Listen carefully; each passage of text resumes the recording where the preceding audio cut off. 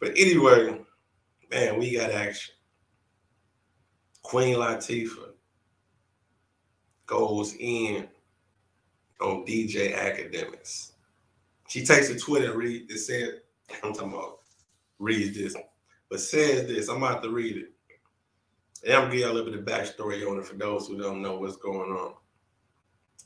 Queen Latifah says, "It's crazy to me how DJ Akademiks is crying scared to say anything to Saucy Santana because he's a gay man and he's scared of getting canceled, but has said some of the most outlandish, disrespectful, and demeaning things to Black women with absolutely no fear whatsoever.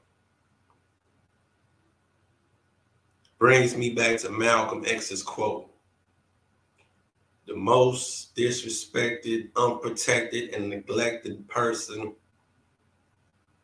in America is the Black woman." Wow. Let's dissect this, y'all. There's a lot going on here. And I'm going to just take my time and follow along if you want to follow along. I don't care if this video only get about 5, 10 views. 10, whoever, catch on to it, catch on to it. There's a lot of layers to this. And when I say layers to this, first let's talk about Akademiks. For those who don't know, I ain't even got the whole full backstory, but I do know he had a situation. No, it all started off with, was the City Girls first. He said some things about the City Girls, trashing their music, calling it trash, all types of things. This rapper, Saucy Santana, who's happened to be a gay rapper, a publicly gay rapper at that, came to their defense. Now this is just me being up to speed. Y'all can correct me if there's anything that I'm saying that I'm wrong about as far as how a lot of this stuff is transpiring for Queen Latifah to still say her message and put this and this.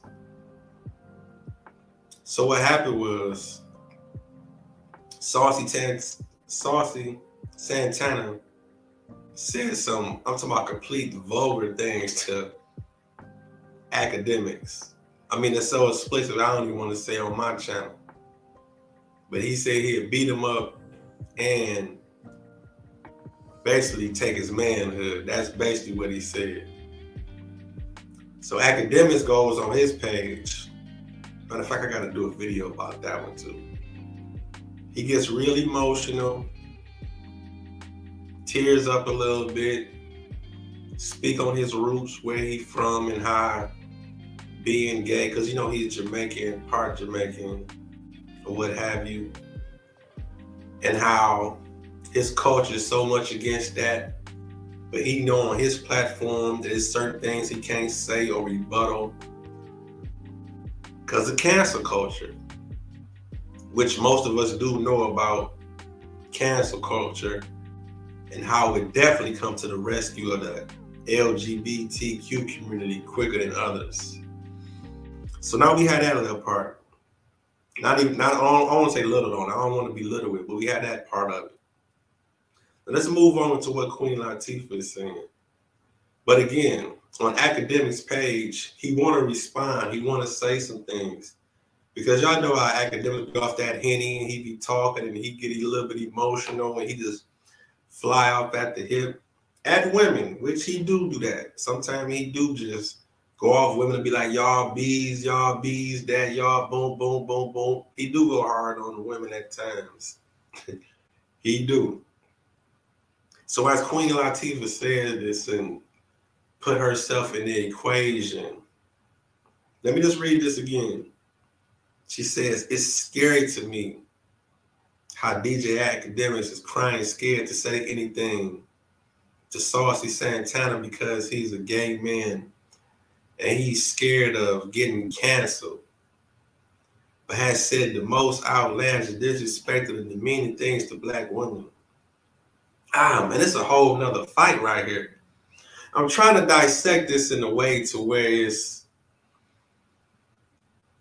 how I might title this video. I'm really not even sure how I'm title this video first, because what I really want to get at is the dynamic of how Queen Latifah put herself inside this situation, being the big megastar that she is, which is I think it's pretty fair to say, well, I'm gonna still throw alleged on it, that Queen Latifah is gay also. But she's still a woman, and she's talking to Akademiks about how he don't want to say the things to this man, and calling out his, you could say, obscurities or being scared or fear of being canceled, just to go against Saucy Santana. The point I'm really getting at is the way Queen Latifah is putting this. She's basically saying, like, why are you scared now? But on the other hand, what I'm trying to throw into the equation is, what if Akademiks did go against this gay man and said some things and belittled him or rebutted? Would Queen Latifah still say something? Would she still would have came to the rescue like this? Now, I'm just throwing this out here because my whole identity, and when I speak on the videos and things like this, I just want to make somebody think of the whole situation. I'm talking about each piece. That's what I'm doing here. I want to trigger somebody's thoughts to just think like, okay, well, I see what's happening. By Queen Latifah jumping in this conversation, it makes it bigger off top. It does, no matter what. And like I say, alleged being into women, per se. It always been the rumors, always been the smoking mirrors there, so to say. But that's here nor there. But if DJ Akademiks would have went at this man and made gay slurs and all this types of things, which he showed that he's trying not to do,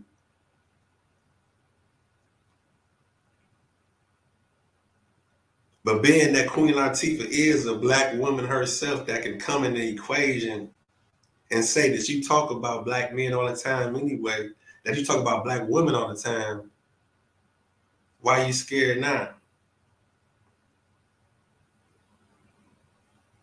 The thing is, if you're always doing wrong already, why you forcing his hand to do more wrong?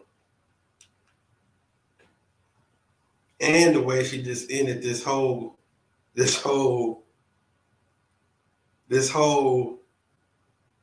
text with a Malcolm X quote at the end brings me back to Malcolm X's quote: "The most disrespected, unprotected, and neglected person in America is the black woman."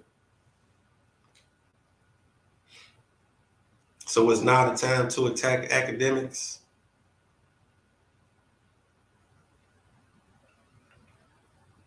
We know why he didn't do it. Let's be real. We know why he didn't. We know why he's frustrated and didn't go at him, because of cancel culture.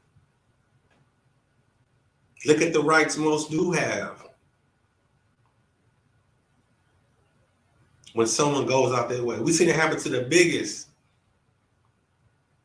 The only one that got away with it to a certain extent is Dave Chappelle somehow. We seen this. Akademiks be in his own house talking shit, flying off at the head. That was confusion when he was sitting up there about to cry. Why throw it all away just off one response? And again, I'm not picking no side in this fight, but I'm looking at all aspects of this. And I'm pretty sure when most people of power and rank, like a Queen Latifah, go out to speak on things, they look at all sides, whether they care or not, or if they care about a rebuttal. They do that. They'll know the consequences.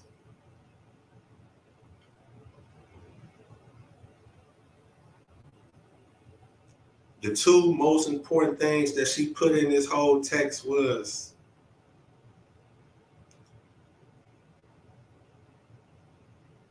the respect for the gays, or the LGBTQ community, and black women, which have fair rights just like any other person, and they should, but it's respected.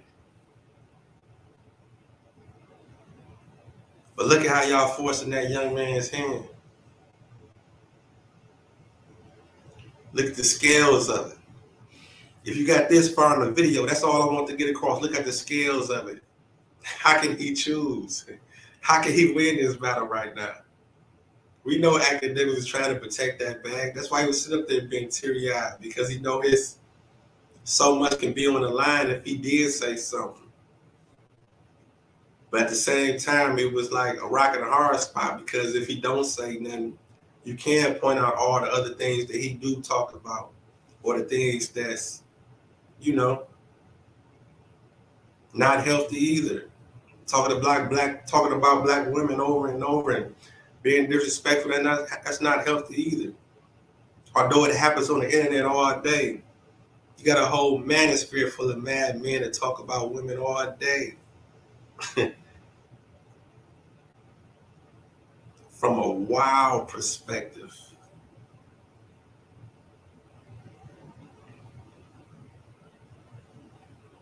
What's the end game to this? This is just the beginning. This is just the beginning. This story just broke, or Akademiks just broke down, what, yesterday? It's more to come. Now, if I was just to go on and title this video, Queen Latifah Goes In on Akademiks, and you watch this whole video and make it to this part, and there's a whole nother message in here that's making you think outside the box, am I wrong?